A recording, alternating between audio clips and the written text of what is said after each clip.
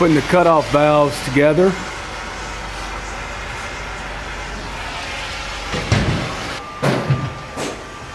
Running the vent pipe.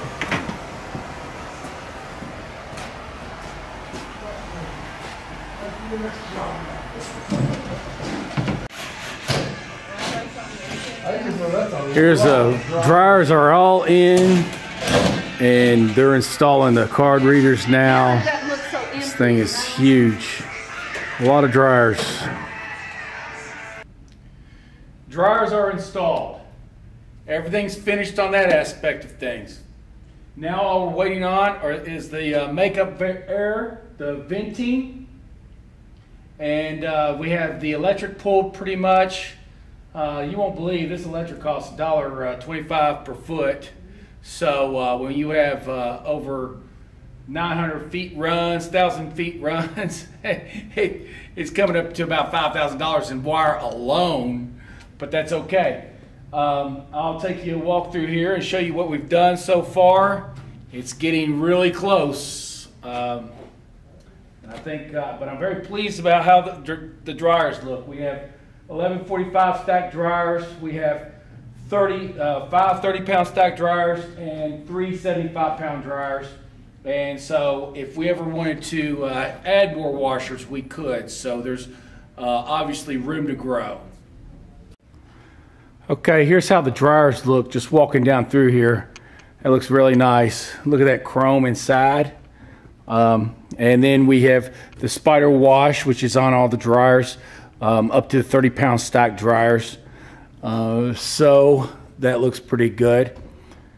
And then what they're going to be doing is putting makeup air on the back end here. Here's behind the dryers. All we really need is about 2 feet so you can work on the dryers, but we have plenty of room back here. At the 75-pound dryers, we have close to 3 feet, and then, you know, we're back down here to the 30-pound dryers. It looks a little bit more like 3.5 to 4 feet.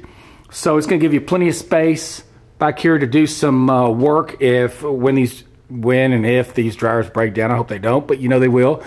And then right up here, we'll be taking the ceiling tiles out, cutting up, making our dryer wall, and putting our venting up through the roof.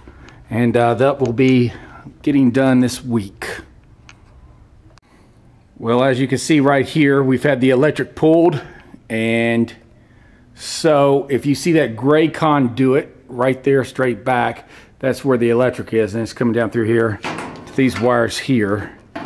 And we'll be connecting all the washers, and that's on each bulkhead.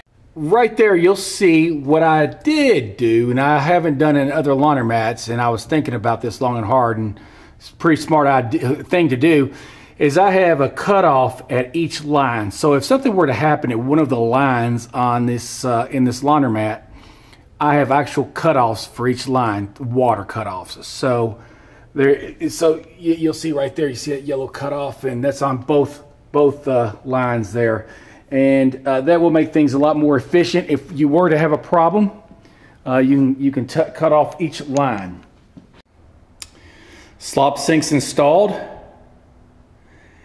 and we also have our water heater. It's installed and it's been inspected, so we are good to go. So there you go. There's what it looks like. There's a nice pan view of everything. We're getting very, very close.